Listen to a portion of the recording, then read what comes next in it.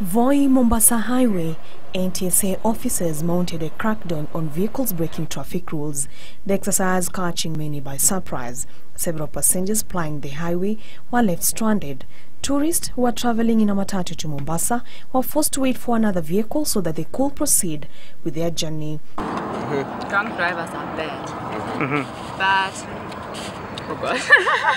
Yes, it's not good to drink and drive. It's very dangerous. Yes, so don't drink and drive, my people. NTSA Director of Safety Enforcement and Accidents Investigation, Hared Hadan, says that fatal accidents during the festive seasons have decreased due to the concerted efforts by the authority to keep the roads safe.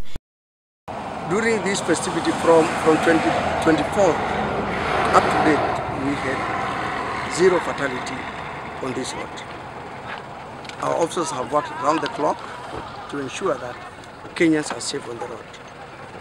Aden urged Kenyans to be ready to talk whenever they notice errant drivers. The speed limit and other traffic regulations, and don't drink and drive.